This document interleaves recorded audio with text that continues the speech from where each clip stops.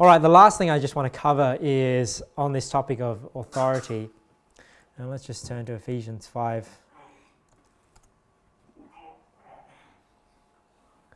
The last thing I just want to cover is the fact that we are an independent church, and why we are an independent church and what it means to be independent. Because you'll notice on our website, it says we're a KJV only, soul winning, independent church. So what does it mean by independent, and why do we choose to be independent, make it a point to be independent? Well, in Ephesians 5, the Bible says here in verse 23, "For the husband is the head of the wife, even as Christ is the head of the church, and he is the Savior of the body. Therefore, as the church is subject unto Christ, so let the wives be to their own husbands in everything." And I'll just read the next verse so you ladies don't think I'm just stopping there for making a point. "Husbands, love your wives, even as Christ also loved the church and gave himself for it, that he might sanctify and cleanse it with the washing of water by the word." So we see there the two roles, the husband and wife, and their respective responsibilities. But we see there that the picture of the husband and the wife is a picture of Christ to the church. So Christ is the head of every church, just like Christ is the head of every family. So the husband answers to Christ, just like the pastor or the bishop will answer to Jesus Christ. And Christ inevitably is the head of this body. So the reason why we're an independent church is because we need to keep Christ as the head of this body and not another church the head of this body. Because if we were part of a denomination, now Christ is no longer the head of this church. If we were part of a denomination, it might be a board somewhere, it might be a mission council somewhere, or it might be another church that is still deciding what happens in this church, and that should not be the case. We see as well also in Colossians 1, we'll just read from verse 13, "Who hath delivered us from the power of darkness, and hath translated us into the kingdom of his dear Son, in whom we have redemption through his blood, even the forgiveness of sins, who is the image of the invisible God, the firstborn of every creature. For by him were all things created that are in heaven and that are in earth, visible and invisible, whether they be thrones or dominions or principalities or powers, all things were created by him and for him.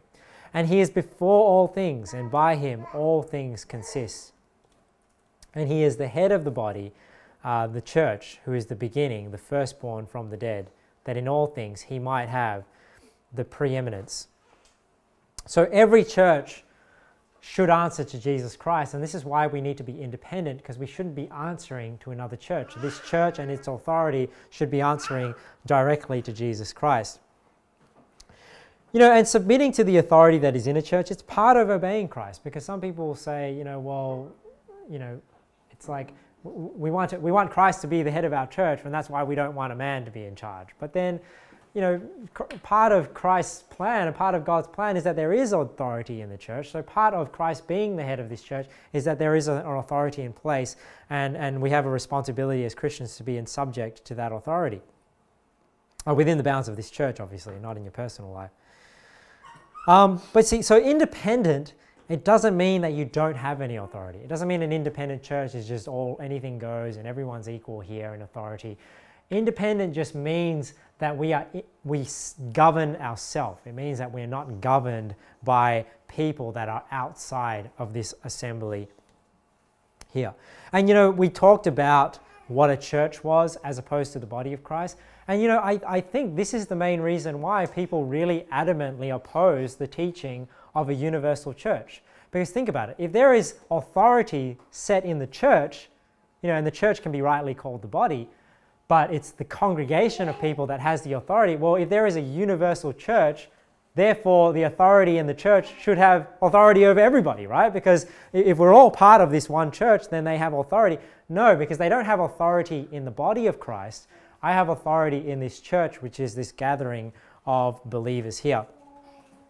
And that's why this idea of a universal church can lead you astray, because if we're all part of one church, then does that mean authority in the church has authority over different churches? And that's why a lot of Protestant churches and Catholic churches, they have this doctrine of the universal church, and that's why they can justify controlling multiple churches and having a denomination, which I don't believe is right. All right, 1 Corinthians 12. For as the body is one and hath many members, and all the members of that one body, being many, are one body, so also is Christ. For by one Spirit are we all baptized into one body, whether we be Jews or Gentiles, whether we be bond or free, and have been all made to drink into one Spirit. For the body is not one member, but many.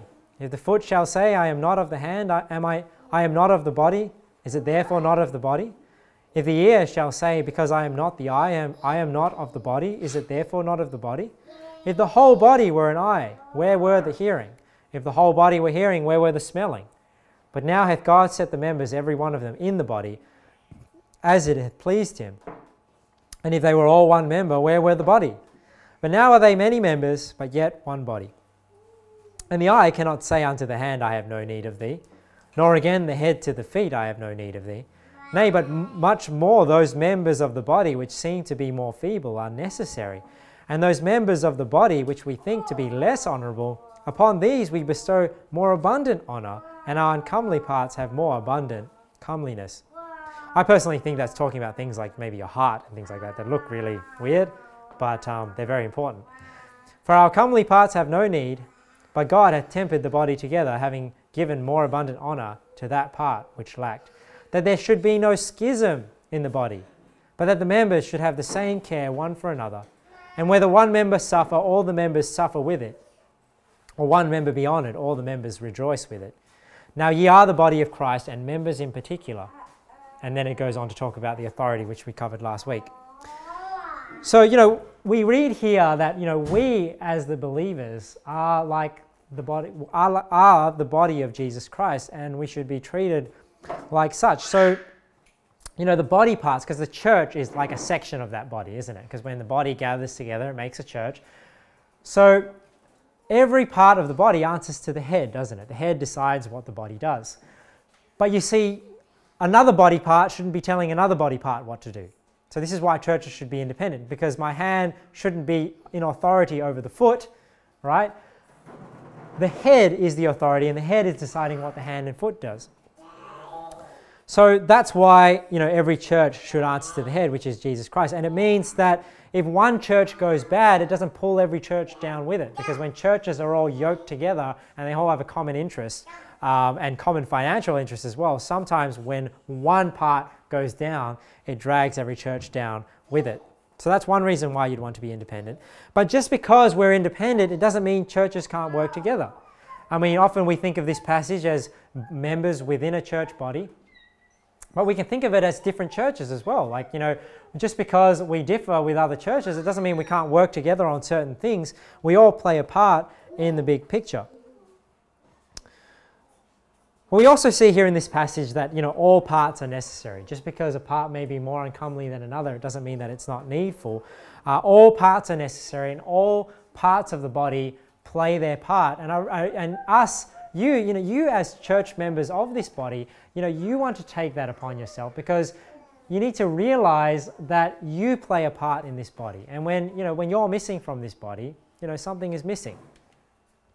So we need to take ownership there and realize that, we do affect the body of Christ. When something is missing, the body doesn't function properly. When there are issues between members, it hurts the whole body.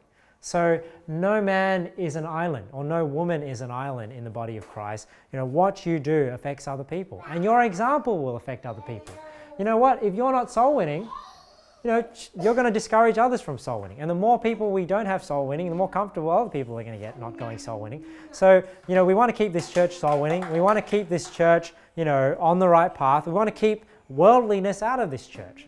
So, if you come to church and you're just talking about, worldly stuff, and, you have worldly interests and things like that, that's going to affect other people.